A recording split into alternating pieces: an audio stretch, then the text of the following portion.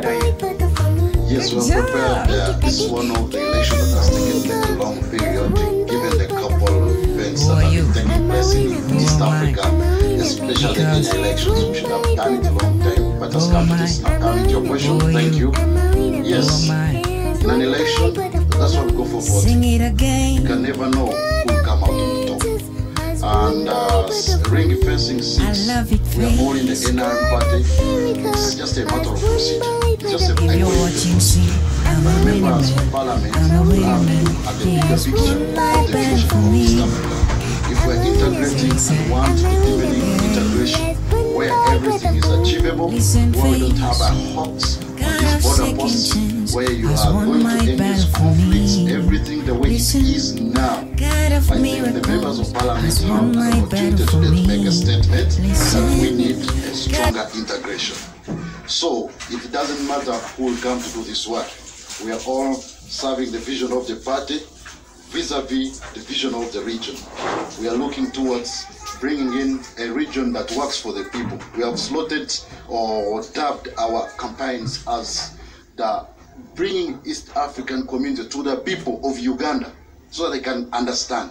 They can open into these borders. They can go great into these bigger markets that are being created. You bring in new countries, but the integration is still slow. That is absolutely sad. Thank you. Thank you very much. That's Ategeka Moses, who is one of the candidates vying for this slot. But what is the possibilities that these 6 candidates... What we call intellectual generosity in this election. The generosity exhibit will help my team behind me. Baba. The ghetto youths, the other youths who are there need support, need leaders who stand with them in all their plights. So, by coming with His Excellency, my brother Buchama, I am happy because we are going to front all the problems of the ghetto and the underprivileged people and all those people we call the special interest groups. This is one symbol ahead of you. And when we look at lifting their lives, we look forward to making sure we open the borders correctly and absolutely. You have looked at the common carriers, customs union. Customs union and common market protocols, they are totally not working. That's why you have wars between traders on these border posts. That's why you have misunderstanding, long-standing conflicts, underestimation of our people when they go to these borders to do trading, because we have not helped at all. We need the customs union, the common market, open and working effectively. If we don't do that, we must forget the political federation, we must forget the common carriers. You cannot trade with one carrier when your borders are still closed. You're still colonialized people. Tandika Manyago, candidate Wachi. Bampise Ategeka Moses, independent candidate, East African Legislative Assembly, Zizekuwa Act 21, subsection 7, okusaba akalulu Parliament y'eggwanga. Tutunuulidde okuteekako East African Community ekolera omuntu okuva eri waggulu ku ntiko.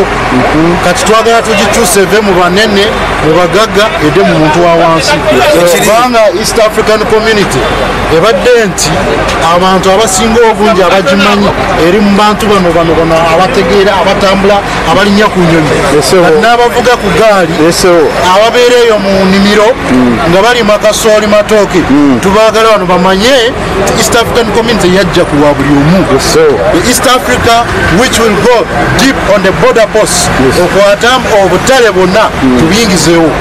Bukwakulizo obwasayiningibwa emyaka egyo gyonna nga bwagala kujjawo zino borders, abantu bano bayingire bakole embanga abiri kunyaba abantu bano basobole okuyingira amawanga gano gonna nga tewalina kulemesebwa n'okumu. Kyetwagala kati saawa zino tetusobola kubeera nga tutudde ku protocols nnya bagulawo border zino naye nga ogenda Southern Sudan basooka kukwata akando oyo okuyingira ogenda okutunda emmereyo basooka kugamba fukamira tukuwe sente zo tukusasula ebintu byotuwadde so ebyo bye twagala okugjawo tutekeku embeera tuweereze abana-Uganda abana-East Africa entuufu ey'abantu okujja ne ghetto president it's symbolic that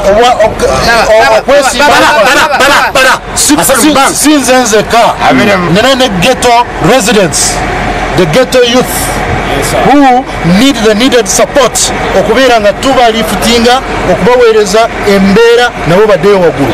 Uganda must be there for everyone.